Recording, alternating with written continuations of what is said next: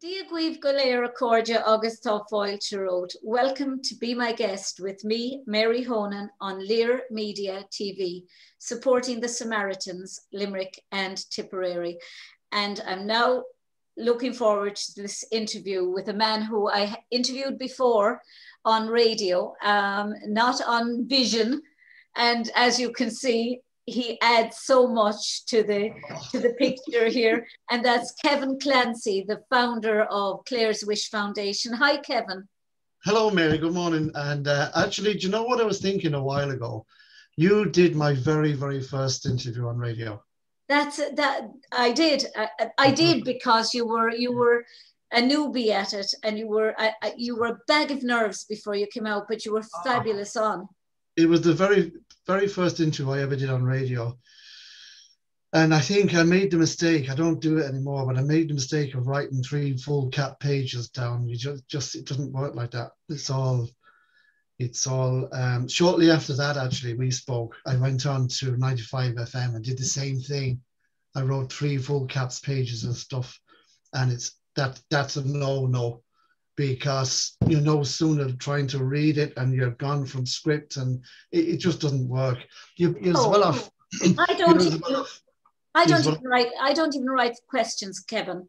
When I started off, I used to have when I started off in radio, I had a load of questions all laid out and to ask. And then I found that no, within 5 minutes, I thought, this isn't my style. My style is more of wanting to know about people's lives and about the journeys that they've gone on. And you can't do that if you're conscious of the next question. No. And it's what puts me off of certain broadcasters and certain hosts. Tommy Tiernan has it down to a T, and he seems to do the same kind of a thing as I like to do, which is to just sit and listen, ask a question, and your questions will come from what the other person is saying, if you really listen. Correct. Because I was sat in front of Joe on 95 FM, the very first radio interview, and I was a bag of nerves. And I had 3 full cats pages, and within 3 minutes, he went on the tangent of, he picked up that Clare Clancy, my sister, had spina bifida.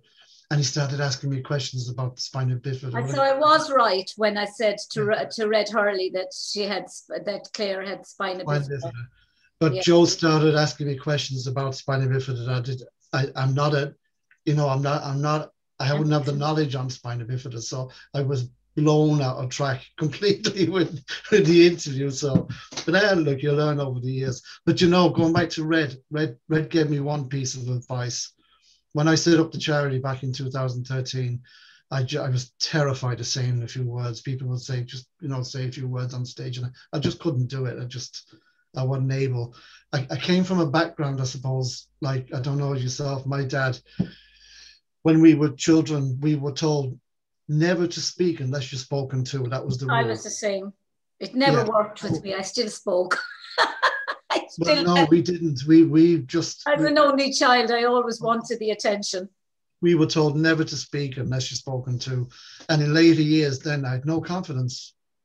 It blew my confidence out of the water. So there was no way I could stand up in front of people and say anything.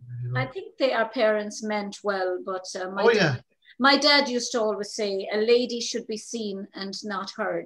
I know. And that was Daddy's always saying that I always remember him saying, a lady should be seen and not heard. But I was seen and heard. Even going through school, when you had the answer and you were asked to put up the hand, I just couldn't do it. Yeah. I was that bad. I was very, very shy and very nervous. So, but anyway, going back to the Red story, the very first fundraiser we did in Limerick was with Red Hurley back in 2014. And that night he said, I have to go on stage and say a few words. This is a big concert. It was himself and Brendan Grace in the Lime Tree. He spoke about it a couple of days ago. And I said, Red, I can't. There's 500 people there. There's no way I can get on stage. And no, I said, you know what you do? This is the advice now. Go on stage and imagine there's just one person at the front of the... That's it. You're only speaking to one person. Yeah. And pick your lights. Watch the lights above the ceiling and focus on the lights. Don't see anybody. And just say it from your heart. what it is, what you're doing. And from that moment, then I started saying words on stages.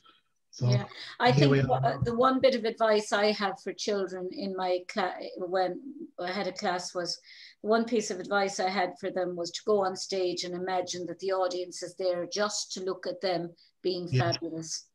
Yeah. And that seems to actually work as well. It's funny. I mean, I taught speech and drama, and it was amazing the techniques you learn to actually calm people down, the breathing techniques, everything that do work. You know, the wringing of your hands, the shaking of your hands to get rid of the nerves. Oh, it's an art form, there's no doubt. And I've spoken quite, over the 8 years since we formed the charity, I've spoken so many times, but even now still, I find the smaller groups actually worse than the bigger groups. I'd have no problem standing in front of 500 or 600 people now, but standing in front of 20 people is a different thing. I find that even tough. So, but I wouldn't be an overconfident, I'm not a natural confident speaker anyway. That's just the way I am. But that's not what you were meant to be. I mean, I think it's pretty obvious when one meets Kevin Clancy that honesty and integrity and kindness oozes from you. And that was one of the first things that I actually noticed. I mean, my very first interview, I noticed how emotional you got when we talked about Clare. And I was kind of taken aback, and I thought, oh my God, Kevin is going to cry. And you did get emotional. And I thought, oh, how am I going to cope with this? Because I'm going to be off now in a minute, because that's all I need. As Mum used to say, your bladder is near your eye, mine, because I'd cry at the drop of a hat if someone was crying. I'd have to come out in sympathy with them. But and that was the one thing. That was the one thing I remember about you, Kevin, was this innate sense of honesty, integrity, and goodness about you. No, do you know that first interview? You see, I hadn't spoken about Clare. Clare was my sister. She passed away 24 years of age with spina bifida, but I hadn't spoken about it in a long, long time. And her passing, we were not even close, we were massively close as kids. Yeah. And, was Clare younger than you? She was 24 and I would have been 15, 16. So you were younger. But we grew up together, and the fact that she had spina bifida, I suppose looking back, I was a main carer. I gave all my childhood with caring for Clare. Yeah. And playing with Clare, and we grew up together. So when she passed, it had a devastating impact on me to such an extent I didn't attend funerals for nearly 30 years. I wouldn't go to one. Yeah. I just refused to go. It was the first time we'd moved back from England at the time to Ireland, a little village called Doon, and it was the first time I'd seen the Irish funeral where the wake and around the coffin, and I just couldn't. It's pretty spectacular, the Irish funerals. I will say that. No, it is, and I understand how it works now, but at the time, with a 16-year-old, it was really hard. So that first interview that we did, I suppose all that came back. But even now, I had a chat a couple of weeks ago. Don't ask me where it came from. I don't know, because I'm not a crier. And lads here will tell you at home, I'm not a natural crier.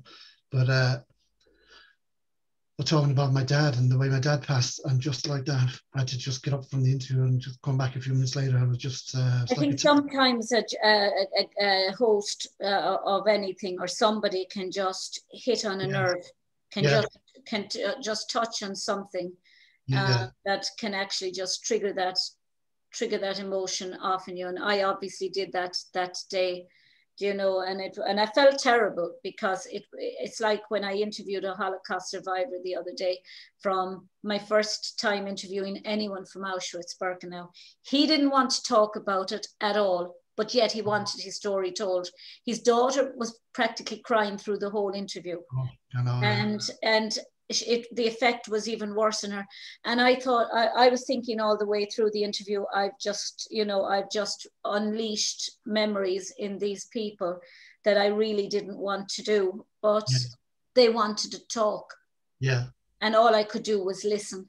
And Yeah. I found myself unable to even speak on a few occasions, Kevin, because I thought, because I was on the, I was on the verge of crying, and that happens. But it also adds, I think, to the sense of humanity that that happens between a guest and a host, a guest Yeah. and host, that you buy into. But taking you back, Kevin, to the very beginning when Clare died and you decided to set up the Clare's Wish Foundation.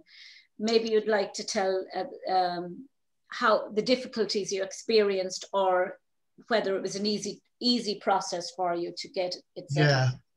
I'll, you know what I'll do? I'll jump back to 1975.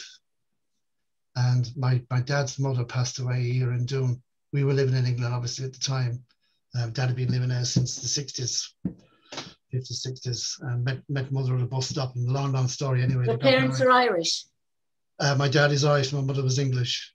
Okay. So he moved back to a little workshop in Nottingham, right on the border of Sherwood Forest. That's where, yeah, Robin Hood territory. Robin Hood territory. Robin Hood used to visit our village, actually. But anyway, so June 75, his mother passed away here in Doon, and he came back. Now, we used to come back every 2 years for a holiday here. We loved it. Just loved, couldn't wait to get back every couple of years. Funny, isn't it? So it had a massive impact on him as well. His mother's passing had a huge impact on him. Yeah. And we attended the funeral, and of course, as kids, we had a great time back in Worksop because we could kick the football around the grass at home that we weren't allowed to while he was there. So with a massive 2 weeks, we had a great couple of weeks while he was gone. When he came back, I can remember my sister was about to join the police force, and my brother was about to join the Air Force, and I had just moved into a fantastic secondary school in England, where we had rugby, cricket, all the sports you could imagine, boxing, everything. And he sat us down one Sunday and told us that he was moving back. He was selling up and moving back to Doon, and we were gobsmacked. Absolutely. Oh, Kevin. I mean, that was a huge, Doon is beautiful. I've taught Irish dancing in Doon, but it's beautiful there, but it's a huge change from the UK. Yeah, and not even from what we had to nothing, basically. There wasn't a lot in Doon, you know, it was a lovely little village, but it was, how do you play GAA? I was going to the art class. And I went not a metropolis. No. And of course, coming over with a Sheffield accent in them days, I mean, Birmingham was still being bombed and Manchester was still being bombed. The week we moved back, September 75, we moved back. So we weren't exactly, I would say, we weren't made the most welcome there either for a while. It took me 10 years actually to settle down. Isn't that funny, Kevin? And I mean, you know, my dad came back in 1974 to Ireland to live, but up to then I only saw my dad once a year, and sometimes not at all, because with foot and mouth in the 70s he couldn't come that year. But he never felt ever that unwelcome in Ireland when he came. And his father is Irish, but his mother wasn't, and he was born in the UK. The whole family are from the UK. Yeah. And they weren't Catholic. But he never felt that sense of.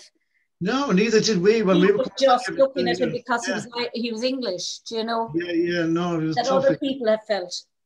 My sister didn't last 2 weeks in school. She moved into the convent here in Doon. She only lasted 2 weeks. Gone. She had to get a job. Couldn't handle it. Really? I was only young, so I had to stay there. But it was tough. So Clare came from, you know, she had a lot of, Spina Bifida Association in England was quite large, and she had regular trips away and stuff like that. And she came back here, there was nothing here. Nothing. And did your dad ever regret the upheaval? Or did he just, like my mother, so intent on getting back to Ireland, it didn't matter whether I liked it or whether anyone else liked it, as long as she was back in Ireland? he probably felt that. And you know something, looking back now, like I'm 50, 55 now, looking back, best decision he ever made, no doubt. Short term, no, we went through hell. there's no other word. We get 10 years of hell, but once we got settled, once I moved out of school, I left school at 16. I suppose that's another thing with the confidence thing as well. I left school early. I had enough. I never did my leaving. I just had enough. 16 when I was able to leave. As soon as I was able to leave, I couldn't wait. But then that lack of education later on in the years has certainly, hasn't helped. But you can always go back. Yeah, I went into work straight away, and I ended up then after a few years going into my own business for 20 years with retail. Never thought I'd do that, so I ended up really, really in a good place. So when we look back and see what's happened. What was your own business, Kevin? I was on the Parkway Shopping Centre for 20 years. Do you know that's right? That's you. But you were in the Parkway at the time that you were on with me. As far as I remember, you were. I was, I'd say, yeah. You were. You had the little shop in the Parkway. Yeah, I did 20 years there, and I opened 6 shops actually from the Parkway. The Parkway was doing really well, and I took the template from the Parkway and opened. Yeah. I remember. That's right. I remember going into you so often inside the shop, and you were always so nice. I asked you to come on the show inside the Parkway shop. So Clare really came back to nothing again here as well. So because back in the 70s, and it's different now. It's totally different now. The Spanish Association is pretty strong here now, but back in the 70s, it wasn't. So she gave most of her childhood in the bedroom. Did she have hydrocephalus as well?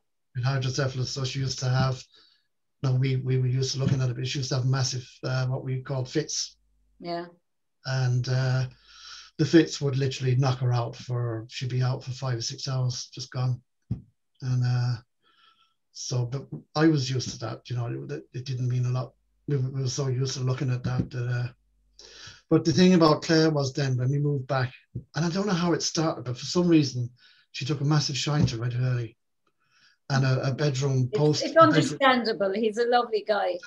I don't know how it started originally, but she collected records, and she collected, because the records are big in those days, but posters literally from one wall of a bedroom to the other.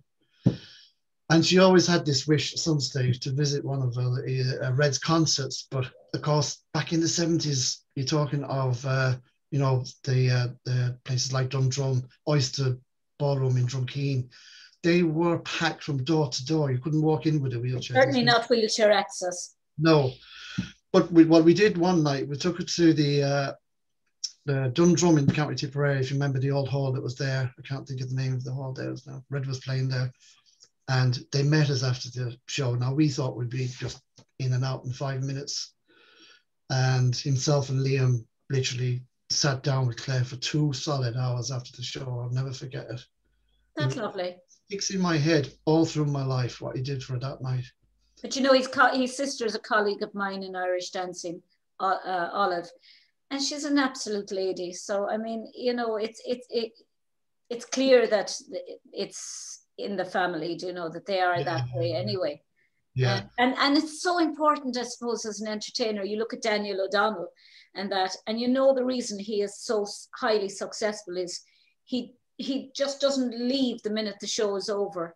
No, correct. He's there for his fans. As long as they're happy, he's happy, and it pays off in the long run. And I've been to a lot of shows now over the last 8-9 years with Red. We've been in contact probably 5 or 6 times during the year. And he can't wait. The minute the last song is played, you can see Red disappears, and he's gone to the front of the house to meet people. And he's not I was struck by the fact that he is quite a reserved man. He's not overly, he's quite shy, I would say, but yet loves to talk to people once he feels comfortable. Oh yeah, he loves his fans. There's no doubt about that. And a lot of the modern stars. I actually worked in University Concert Hall for a short while a couple of years ago, and I noticed that a lot of the new stars now, they just can't wait to get off stage into the car and they're gone. Yeah. It's unfortunate because it does mean a lot to the fans, and quite a lot of the wish requests that we get are to meet stars, you know. So if you're a big fan, say, of Rod Stewart, and you've been to 4 or 5 of his concerts throughout the last 15 years, and you know you've been given. I am. Yeah. I've been to his concert in Thomond Park. We were contacted by a family that had a lady that had been to a lot of his concert, and she'd been given some bad news, and all she wanted was just to meet him and say hello to him. And we were able to do that for her, you know. It's such a great, I mean, what I was impressed with him was the fact that he came out, he started talking, then he stopped and he said, "Oh, shut up, Rod, and just sing." He's a genuine guy, isn't he? You know, just shut up, Rod, and sing. I thought that was very funny. And he sang then for the entire time, and very little talk, just singing, which is what people came for. Absolutely. But Clare passed away in 85. On 27th of January 1985, she passed away. And you know what? It was always in the back of my head over the years, even when I got busy in retail, that it was something I need to revisit at some stage. I didn't know how or what I was going to do. Yeah. It was always in the back of my head that I need to revisit Clare some stage. And I had no idea how. And little did I think, my dad got sick in 2011 in January. Very small, he had 2 gallstones. He went into the region with 2 small gallstones. He went yellow. And they got one out fairly quickly, but the second one, there's a procedure. They send a little basket down to get the gallstone, but the downside is that you can get an infection, and the infection can go into your pancreas. And that's exactly what happened. And he gave probably 4 or 5 weeks in the regional until we didn't realize how bad he was actually. He was transported to the intensive care unit in the Mater Hospital. And he gave, apart from 3 days, he gave the whole 6 months on a ventilator. Now, unless you've seen somebody, I know we're going through COVID now at the minute, and you know, part of the COVID procedure is the ventilator.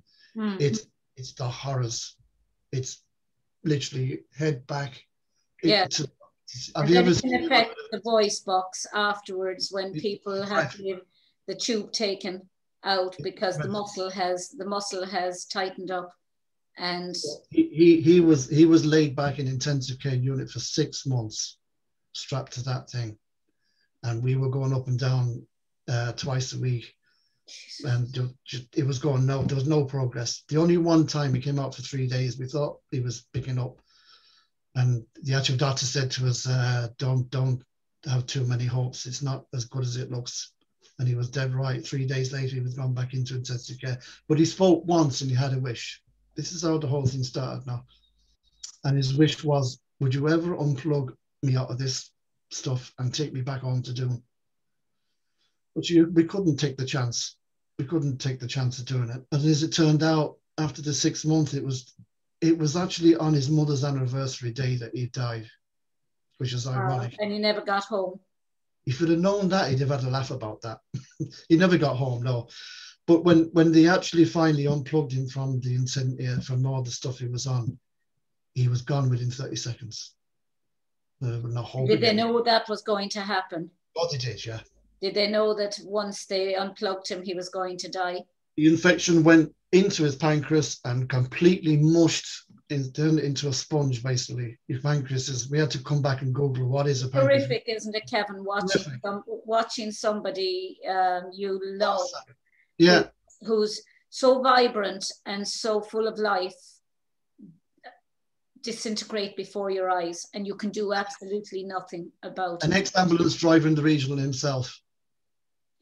Yeah, I mean, it's just, I watched it with my own mother, and it was just impossible to imagine, because she was diagnosed within 4 or 5 days of my dad's death, sudden death, and she just went downhill from there. It was like as if this strong, powerful, the woman who was always the rock in the family just suddenly said, I don't want to live anymore. Yeah, so sad. So he passed away on his mother's anniversary in June 2011, and we spent the next 18 months sorting mother out. Obviously, mother was left on her own, and I moved her over to my own house. She bought a smashing mobile home, and I built it into the back garden.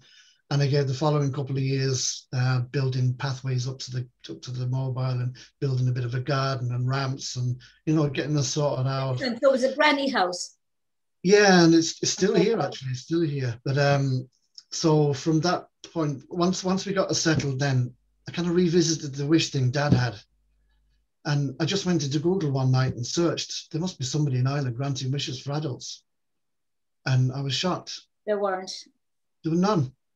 anybody. There wasn't. Went into the UK to see who was in the UK, and there was 3 or 4. Went back here onto Google, nobody. The only charities here in Ireland were granting. There was 2 granting wishes for children, and they stopped at 17. And I immediately thought, well, that can't be right. That needs to be looked at. So I started thinking, only just thinking about will we set up a charity? There's a lot of work in setting a charity up. I can imagine. It's worse so probably now than even when I did it 8 years ago. But so what happened next was my wife works in Palace Green nursing home, and she heard of a story of a local girl trying to get married in the area, and she came back and said it to me. If you're thinking of granting a wish, if you're thinking of setting up a charity for wishes, one's after coming up in Palace Green, would you take a look at it? I said absolutely. Now we want set up. This was August 2013. Yeah. And we got on board. Now, as it happened, I have a small bit of a past and used to drive wedding cars for Irish Diamond limousines in Raheen. So my phone was full of wedding contacts, which was great. I just rang a load of people and see could we get the wish, granted, basically for this lady. She was only 24. Yeah. And she had cancer at the back of her tongue. Very unusual. I've come across it maybe once in the last 8 years. It's very rare. On the tongue. Yeah, that's where my grandmother had it. Very, very rare. And my mother had it in the throat. So we got involved anyway, and she got married in August 2013. So from that point on, then I thought, that's it. We're going to setting up the foundation. And we got onto our accountants, got the CHY number all set up, and we launched it in October 2000, just a few months later. October 2013. It's not easy, Kevin. It's not easy to get, I know it's not a business, it's a non-profit and it's charity, but it's not easy getting anything off the ground in this country. No. The red tape, the loops you've got to jump through to get anything started. I wonder anybody starts a business or starts a charity. Yeah. Harder now, I would say, even back in 8 years ago. But of course, the name, the name Clare's Wish Foundation, where did that come from?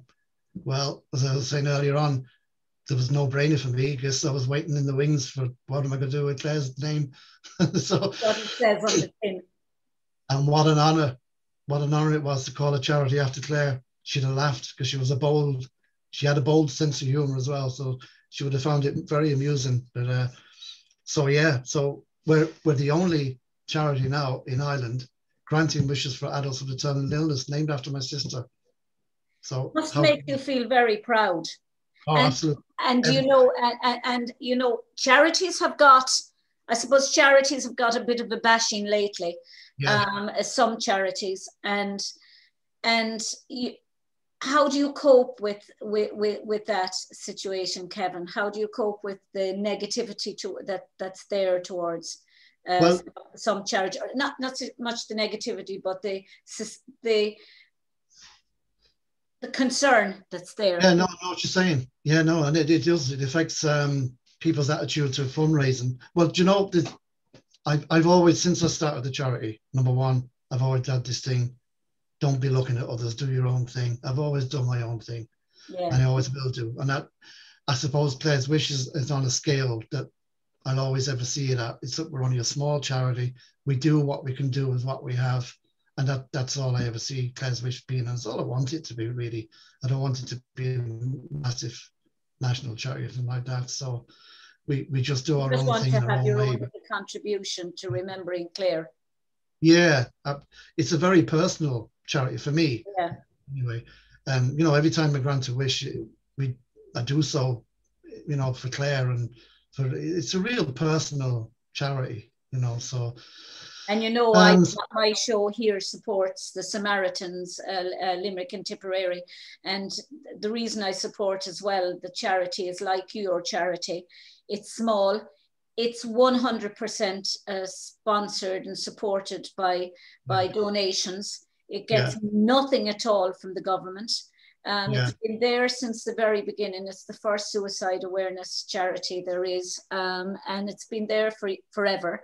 And they get nothing, only like you from what you can get from support from the general public.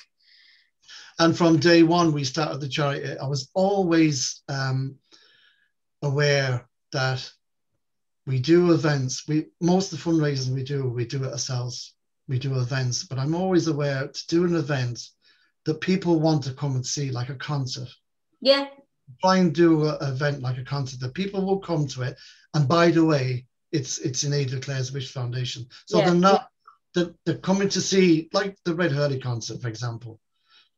We get a lot of support for the Red Hurley concert every year. Yeah, of course you would. You know, People so maybe even his interview with me the other day, the amount of people who've watched his interview is astonishing, because it tells you how many people have watched. Come to see the Red Hurley concert, and by the way, it's in aid of Clare's Wish Foundation.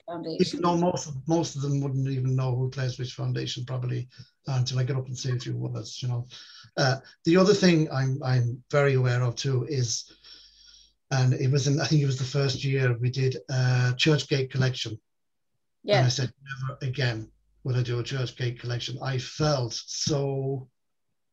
didn't feel right about it.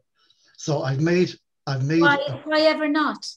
Because I'm anti-buckets, and I know it goes against my charity. Yeah. I agree 100. I can quite easily take a van to Galway and do a 3-day event in Galway with buckets and raise whatever. It's not me. Yeah. I felt so guilty, stood outside the church taking €2 off somebody. It wasn't me, and I made a promise from that point on I would never do, and I haven't. I've never gone out on the street with a bucket, and I've never done a church gate collection or anything to do with buckets. I won't do them. I'll only do events. But you organised an event that I attended as well out in Thomond Park. It was, what is her name? Catherine Fulvio. I was there thinking Zappone. I knew it was, Catherine Zappone was the Minister for Children. I knew there was something wrong there, but I was there thinking Catherine something or other. My brain was going around. It was the first big event, actually. Italian name, and I was thinking of Zappone, but no, Fulvio. And it was very good. I'm not a domestic goddess or anything like that. I'm not even into domesticity, but I enjoyed it greatly. And I could imagine for a few minutes I was this wonderful cook. I went with my friend who's an absolute food cook. She a cooking fanatic. So now here's the thing, back to yourself now. Did you go to see Catherine, or did you go because of Clare's Wish Foundation? I went because of Clare's Wish Foundation. Oh, did you? No, I try and do. I'm genuinely saying that because anyone who knows me knows I wouldn't be going to watch a cook, because I'm not. I'm your typical only child whose mother never wanted anyone in the kitchen, only her. That suited me just beautifully. Dinners were handed up. Hence, after she died, I wasn't ever even inclined to. I like baking, but I don't really like cooking because the food I like it to look nice. Yeah. And we had a Nevin Maguire event as well. We did a Nevin Maguire event a couple of years later. That was very popular as well. So I try and do, well, usually, obviously now it's different, but we try and do events that people will come to see, whoever it is. And by the way, I think it's nicer to do it that way, fundraising. Yeah. I'm very aware of fundraising. I'm very aware of, I know it's an awful thing to say, I don't want to become a greedy charity. I know it's a statement that you mightn't kind of like an oxymoron in the sense that, you know, if you don't keep going out there trying to raise funds, the charity dies off, and then automatically the people that you're hoping will benefit from the charity lose out. But at the same time, you don't want to appear as, I can understand, greedy as well, but I don't think, Kevin, I don't think anybody would think you were being greedy. Oh, no. And that's the point we try not to do. That's what I'm saying. Why we don't do the buckets. You know, you're not only collecting for a charity, but you're also making life that little bit easier for people at end of life. So normally during the year, we would do probably 12 of our own events to keep the funds going. Now, obviously, COVID hit last March, and that just, with all charities out there, it's been devastating, because the normal events that we obviously could do, we can no longer do. So we're trying to, do things online now at the moment, come up with different ideas online. The only good thing we did is we tightened up everything last March, and anything that was outstanding, we got rid of. In other words, if we had a Clare's Wish volunteers car that we used to use going from events to events, carrying all the banners like this around with us, and you need cars for volunteers with 7-seater. Sold that immediately, because we could just see that sat for 12 months or whatever. Good job we did, because it would have been sat. We sold that and put the funds back into the account, and basically froze our account straight away to try and keep things tight, and it's worked pretty well. So any fundraising and we only had 2 fundraisers last year online, rather than the normal 12. But the 2 I don't know, you could run what seems to be popular now are quizzes. You could run online quizzes, or you could run online bingo nights. I've never been to bingo in my life, and Kevin, I won't be attending. I'd send you the money rather than attend it, because my concentration would be just, I wouldn't even know how to do bingo. I never in my life even had an inclination to go to bingo, but I'd send you the money. But that's very popular. Yeah. So some of the wishes that we do grant, we try and we've, in the 8 years that we have operated, we try and grant a wish every 4 weeks, and that's been our. Do you know what you could do as well, Kevin? Would be to have a kind of a talent competition where you could get people to send in. I know we're doing it with the Irish dancing, with the fashion, and that children dance. They dance. They have their music. They video it. Then it's sent, and over a period of 3 days, it's judged by 6 judges or whatever. You could do the same, and you could get people to enter a competition, a singing competition, send in themselves singing, and have Red or somebody or a few more people judging it over a period of time. They have to pay so much to actually enter the competition. Yeah. And that there's all different ways you can. I'm sure you have loads of people to give you advice. But how do you have many volunteers now, Kevin? We usually work with UL pretty well, because our office is based just around the corner from UL. So we've had the PVA program volunteers normally, and co-op placements as well. So normally we would have quite a few. At the moment, no, we don't. Well, actually, no, I'm wrong there. We actually have a few online from the PVA program in UL, about 5 working on different ideas at the moment. So UL's great for that. UL is fantastic. You must feel now at the moment, everything is just, it's almost like we're in house arrest at the moment, because and without any, at least if you were in prison, you'd be told, well, your release date is at a certain time, but the goalpost keeps getting moved. No, the most amazing thing for us last year actually was that we were granting wishes during the year, which was amazing, because we were still granting wishes last year. In between lockdowns, we were sending people away for a couple of nights in hotels, and the hotels were opening and closing and opening and lockdown, and we still managed to grant wishes last year, which was just I don't know how we did it, how we achieved it, but we did. We were still granting wishes last year through it all. And tell me what the process, Kevin, would be. Somebody comes and tells you that somebody needs, or somebody is dying, or somebody is, have they to be end of life, or you know, or have they to be terminal? You have to have a medical terminal illness, and the normal process is exactly what I did a few years ago. Go on to Google, see who's out there granting wishes for adults, and we're the only one. So we'll come up straight away. We're pretty easy to find. We have an excellent website, so people will go onto our website. They'll either leave a message on the website, or they'll send us an email directly. We do have a wish application form that has to be verified by the doctor.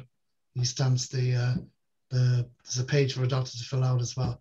Now, it all depends though. If we get a particular wish request stating a particular illness, one that comes up is pancreatic cancer. If we see that, there's no forms, because I know pancreatic cancer is really, really, or liver cancer is pretty bad. And you don't want to get people involved in filling out forms. So there is particular, it depends what the wish is and what the condition is. Those particular two stand out immediately, that we will just drop everything, because we know from past, we've sent people on a weekend on a Sunday with pancreatic cancer, and by Tuesday they're gone. You know, so there's no forms, and any requests we get from Milford, which we do get on a regular basis, we don't entertain forms from Milford either. There's no need. But the normal process would be through email, and the wish application form. Then as soon as that comes back, then we'd start working on the wish immediately. Now, some of the wishes are, do you know what, the breaks away just to get away from a weekend somewhere. You know, because it's not even about where they're going to. It's creating memories for the family, and it's taking the last picture probably together as a family in that hotel. Some of the wishes places we've gone to: photo, Taylor Park, Dublin Zoo, National Stud, Disneyland Paris, Legoland, you know, places like that. Other wishes we get could be, I'd love to have a wish of a helicopter flying over my house. We've had a couple of those. Actually, there's one there, I had it in front of me, Bernard or Dublin. I don't know, can you see that? Yep. Can you see that one? Yep. Helicopter. Wow, good ahead. Bernard's wish was, and he had an insurance problem. No helicopter company would go near this wish because of his condition. So we actually got involved with, he's from, well, he's passed away a few weeks ago actually, Bernard, but we got in contact with the Cork, he's from Cork, and Douglas area, and we got in contact with the Cork Fire Brigade to see could they lift him in and out of the helicopter and take away that problem. And we did. We got that wish granted. Actually, do you know something? I know are you into poetry? You are smart. Yeah. Bernard wrote. Afraid so. I'm a dead romantic. This is what wishes mean to somebody. Bernard wrote a smashing poem. He says it there now. Right. I'm just going to read. Let me read it for 2 seconds. And this is what a wish granted means, because I can't. Your show, Kevin. People ask me, what do wish granted mean to mean to the person. Yeah, you have to read some of the testimonials on our board here to see exactly what it means to people. But this is a poem that Bernard wrote, right? And he called it A Wish Come True. Clare's light, star bright, your star I see tonight. I wish I may, I wish I might have the wish I wish tonight. Above the world so high, today I'm an eagle in the sky, and flapping with my feelings. I'm feeling weightless. I feel new. I feel alive. I feel free. I feel whole. I feel invincible and strong. I feel humbled and inspired. I feel grateful. I feel a matter. I feel amazing. I feel so happy. I feel deep and deep joy. Rotary blades are winding possibilities, life endless before me. I feel transformed. You asked me why. You gave me wings. I touched the sky. Clare's light, star bright, your star, oh what a sight. I wish a flight. I got that wish I made that night. With deepest gratitude, Bernard O'Donovan. You couldn't put that into words, could you? You couldn't put that into words. It's just unimaginable, really. And, you know, what strikes me from it is that when we are coming to the ends of our lives, really, I suppose it's very little that people actually want. Yeah. It's not the grandiose things, the car, the jewelry. I'm obsessed with jewelry, and you know, and not really cars or anything like that. But end of life, when it's the little things that people look for. And you know, you hear that saying all the time when you fight with somebody, when you have an argument with somebody, and you say, "Is this what I'm going to be thinking of in my deathbed?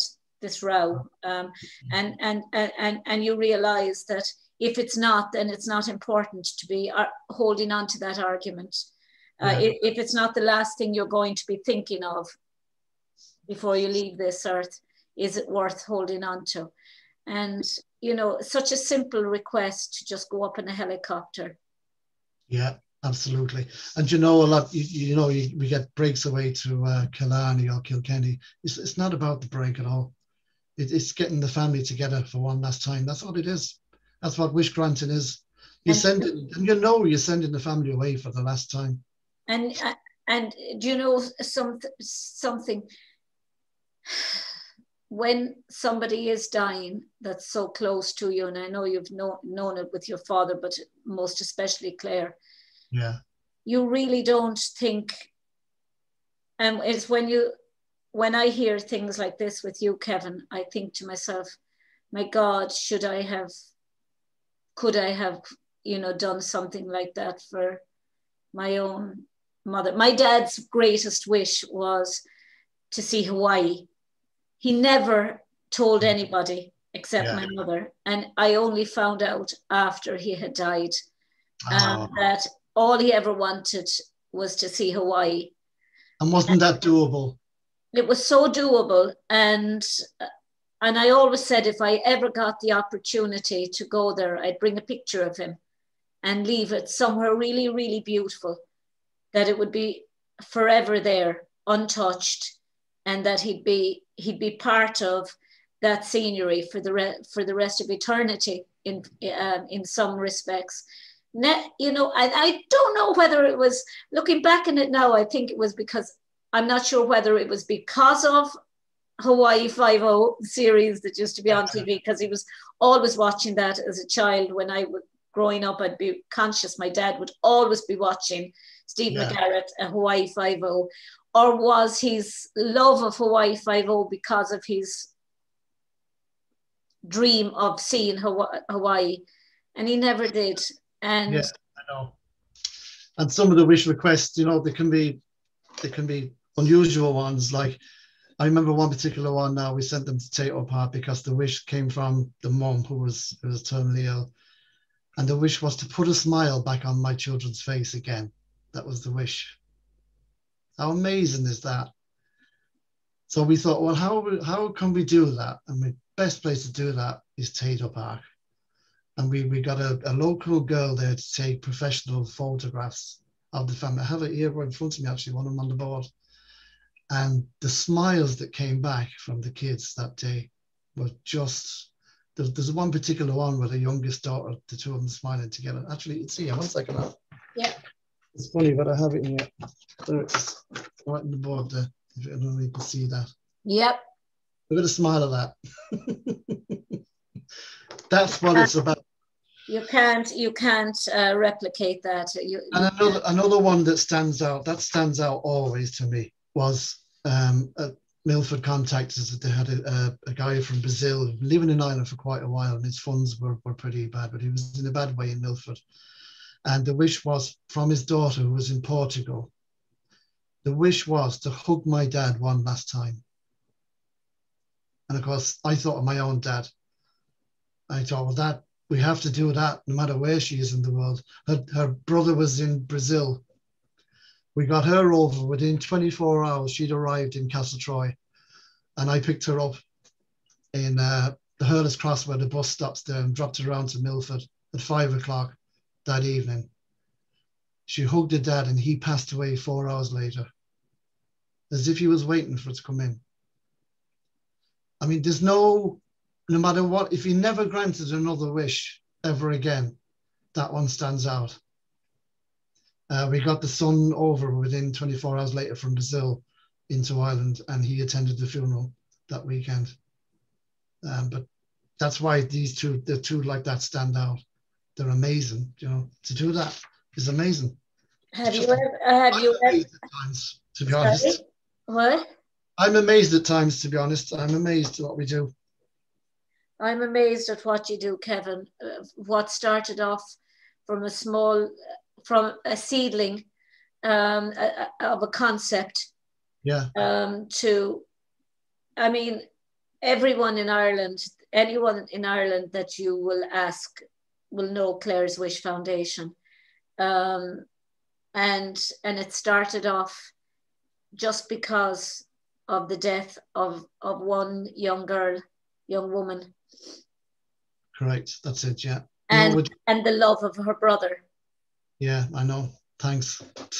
No, but it's true, Kevin. I mean, there's many a person has died whose family loved them, but never had the temerity or the drive to start a foundation in their memory. Yeah, and you know something, when you get it, but we never, you know, thinking and doing, making it materialize. There's an enormous drive in somebody like you who can actually bring it. I know from running dance competitions and that, and organizing charity events that I've done. And yes, you know, that in itself, but to organize a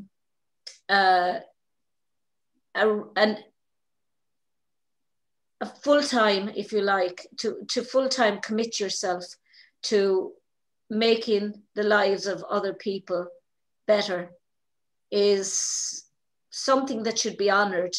And you know, you are, in my view, and I don't say it lightly, you are a national treasure, because people, you know, who can actually step out of their own selves to put all their focus on others is a very special trait.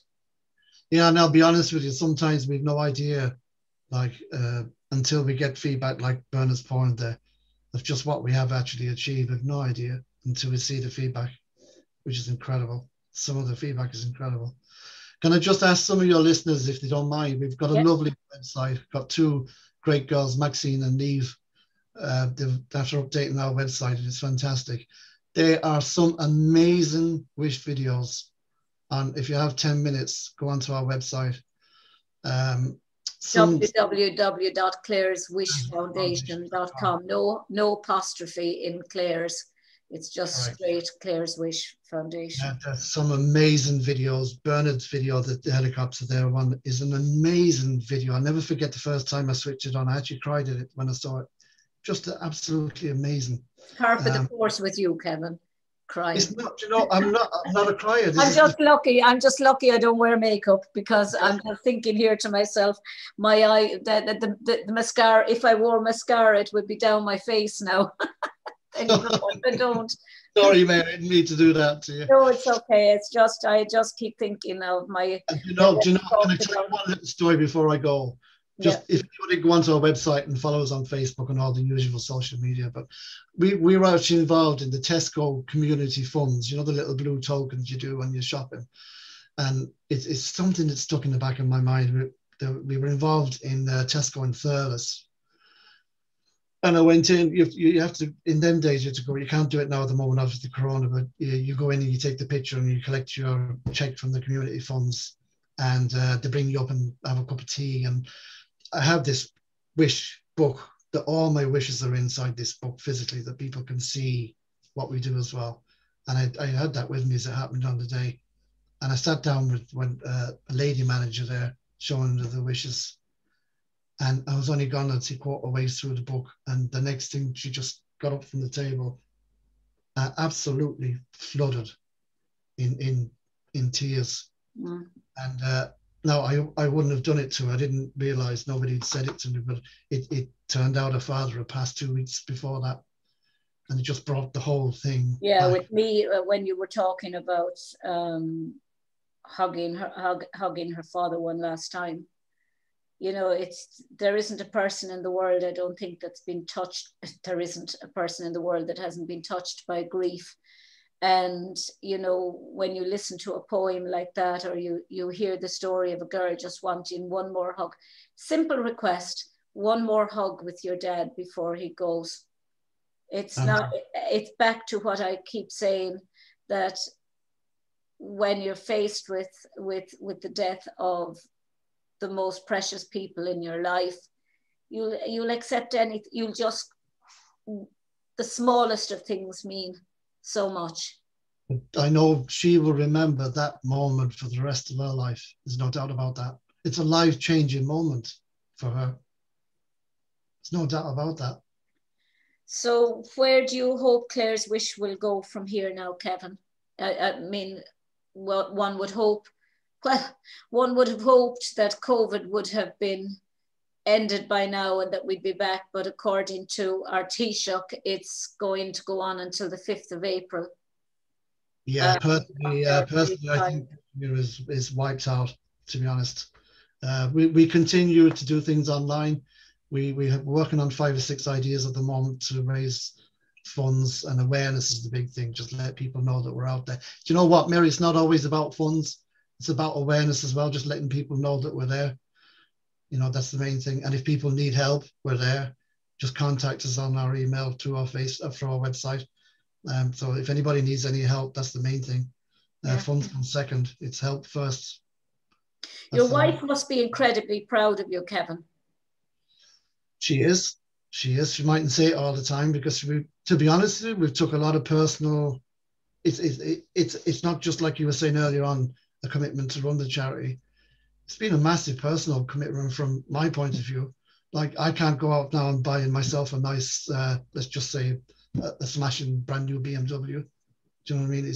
You can't be seen. I wouldn't do it anyway. I'm very conscious of what I do. Never thought about that. Kevin rocking up to his local dealership to buy himself a new Maserati. Is that what it's called? Or an E-Type Jag or something like that. People it can't be done, and I'm very aware that I am the founder of a charity, and it has to be everything above board. Yeah. Oh, absolutely. Very transparent. But it does mean that I do take personal knocks. Yeah, it is very hard to be the founder of a charity, because you have to take personal knocks, and you have to be aware all the time of what position you're holding. And I'm quite proud. I'm more than proud. I can see what I'm doing here, and so. But and make sure and you have to make sure all the I's are dotted and the T's are crossed. It would probably make you completely paranoid and completely obsessive. But Kevin, I've known you for, is it 8 years now? Yeah. Thereabouts. And the very first interview, Mary. Your very first interview. And I can honestly say you're one person, and I've said it at the outset of this interview, you ooze kindness, you ooze honor and integrity, and it's a small charity. It deserves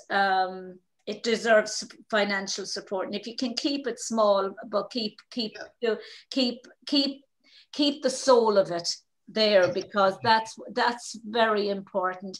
Clare's Wish Foundation, to me, always comes across as being a family, a small family organization that's there and at its very heart wants to do good for others. Yeah, and you know, like going back to my dad's story, when I see wish requests coming through, I know, I feel what the family are going through. You know, I have a personal touch with the family. We stay in contact with family members after the wish has been granted. It's a very, very personal thing for me. It's a personal charity. It's a family charity, like you said. It's a family charity, and not just your immediate family, but everyone that you have granted those wishes to, their families and their friends have all, I suppose, in some respects become this. You've made a village out of a city, or you've made a global village, or even an Irish village by just, you know, helping the group of people. You turn them all into family. I agree with you. Perfect. And that's what it should be about. Just connecting with people and trying to step outside yourself for a while to think of others at the end of life. And going back to when we launched the charity, one of the first things I did was meet Red Hurley. I went up to Dublin. He mentioned the other day, drove to Dublin and met him. And we'd met over the years anyway, so he was quite familiar who I was. And told him we were setting up the charity in honour of Clare, and asked him would he become patron for the charity, which he did. He's been patron for it the last 8 years. He does a fundraiser normally every year in the Redemptorist Church in Limerick. Fantastic venue down there. Oh, it's magnificent, the Redemptorist. Yeah. And sometimes I'm trying to reach out to celebrities, you know. But I have to say, there's no place like St. John's Cathedral, my parish church. I'm very, very, you know, and when Red was talking about the Redemptorist, and you know, it's spectacular. I go there for the novena every year. But to me, you know, I always said if I was ever getting married, I'd have to be married in St. John's Cathedral. And if the doors were closed, my second choice would be Notre Dame. I have grand ideas, Kevin. Might see to get Red to do a concert there then. Yeah. That would, jeepers. You'd want to actually start sculpting him now for me. Yeah. But yeah, look, you know something, Red's been great. He's been on board for the last 8 years as a patron, and he's been really good for reaching out. Because Red has lots of contacts within the music industry, obviously. And we've had 1 or 2 wish requests to meet different people, or maybe get a voicemail or phone call or whatever from them. Red's helped us with quite a few in the past. Tom Jones actually was one who, remember, couldn't get through to Tom. And as it happened, Tom Jones, Green. You know, my aunt, when she died in England, in Wales, she went home to Wales for for the last few years. Well, she was always sick from her all her life. She only had a quarter or a half a lung, because she had the female version of coal miner's disease. She grew up in Wales, in Pontypridd, and she always wanted to move back to Wales, so they moved back. And when she died, she was in a little church, tiny little church. I'd say 10 people, 10 of us fitted into it, a Pentecostal church up in the mountains in Wales. And as her coffin was coming in, they sang the Green, Green Grass of Home. Oh yeah, lovely. Because she absolutely adored Tom Jones. Yeah. And so do I. But it's the Welsh blood. You have to. I contacted Red and said, look, we're having a problem. Would you know anybody? He says, I would, of course. Within an hour, he had a number. Do you know what I mean? That's the way he's been so good to us now. And really you never got onto it. You never got through to Tom. Oh, we did, yeah. Oh, you did. Oh, we did, yeah. Wow, I'll have to get that number from you, Kevin. We've granted wishes. We've granted wishes for Brian Adams, Niall Horan, Lionel Richie, Rod Stewart, Spandau Ballet. So we've got through to quite a few of the. Lionel Richie was probably the biggest one now, but it's amazing how. Kevin, I'll be on the blower to you trying to get them on the show. We have your last wish lined up, Mary. I think I may have somebody really, really, really, really my dream guest from the arts. I won't say who it is because I'm afraid it won't materialize, but I hope I get him because he's been my favorite dancer of all times. And if I get him, I'll die happy. So, you know, I'm just, but Kevin, thank you very, very much. Thank you very much, Mary. It's a pleasure. Thank you. It was an honor to be on. Real pleasure. Thanks a million. God bless, Kevin. Bye-bye. Bye-bye. Take care.